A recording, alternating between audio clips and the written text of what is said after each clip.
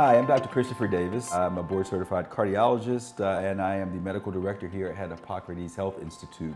We're here today to talk about the coronavirus, and we want to just provide some information on what we think and how we think we should approach this to be as safe as we can. I want to just encourage each and every one of you all not to panic with this, and there's some really fundamental things that we need to do as far as trying to prevent becoming infected. And if we do become infected, letting our bodies actually heal itself and the things that are important for that immune system to work most effectively. And obviously, we should be washing our hands more than we ever have before. Supplement standpoint that are really valuable in optimizing the immune response. Vitamin C, we're taking 3-4 grams of vitamin C daily. It's vitamin D for those B cells and T cells to do their jobs appropriately. It's important for these other cells called natural killer cells to fight off the virus when it first comes in our bodies. Colloidal silver can be effective in antibacterial and as an antiviral. Get plenty of rest, drink plenty of water, all the things we should be doing to take care of ourselves